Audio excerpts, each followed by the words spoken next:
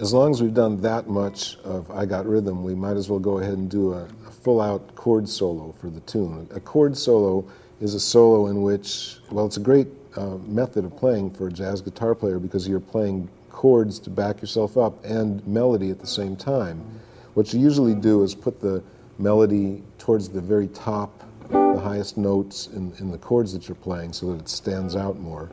I'm using a finger style of playing, using my thumb a lot and sometimes my fingers. I've seen a lot of other players get real similar sounds though with a flat pick, which is kind of amazing to me, but it can be done either way.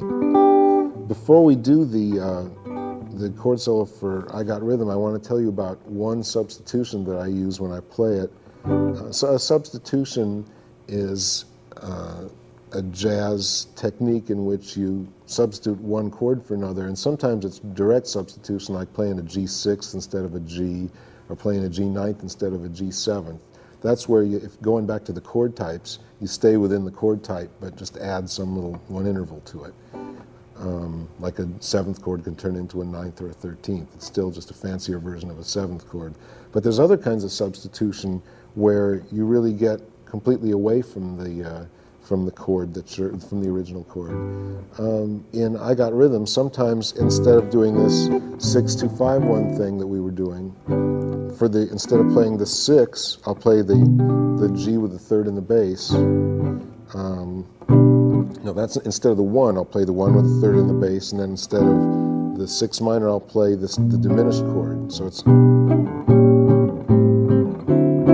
instead of I've got, and it's just another variation of the same thing. You're still doing a 6-2-5-1 kind of progression. Okay, let's see. Here's a little fingerstyle version of this tune.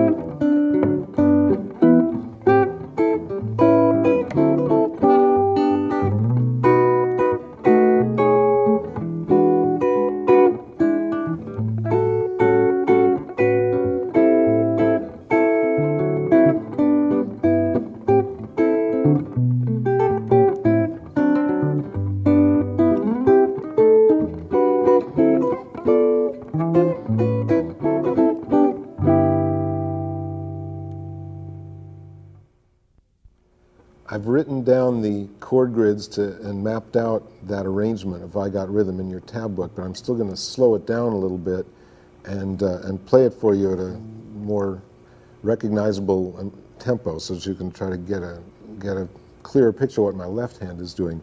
I also have to confess that I threw in another little interesting substitution.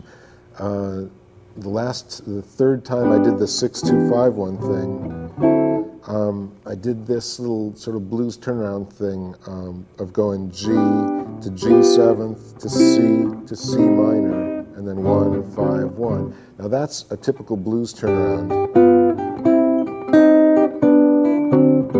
That's actually used in a lot of blues tunes. So you can take it all the way back to the key of E and go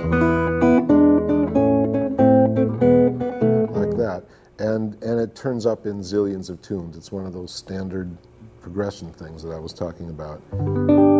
So slowing down I Got Rhythm in that arrangement, you get something like this.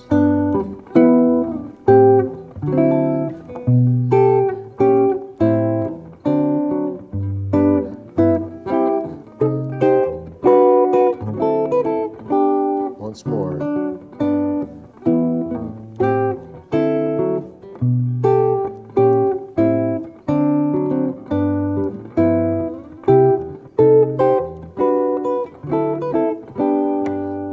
To the bridge.